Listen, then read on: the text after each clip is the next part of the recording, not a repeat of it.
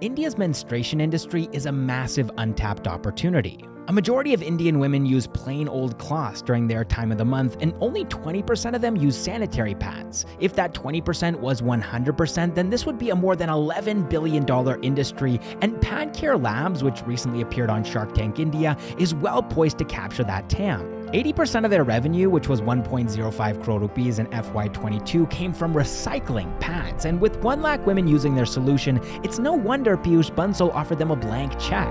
He was willing to do this because he knows that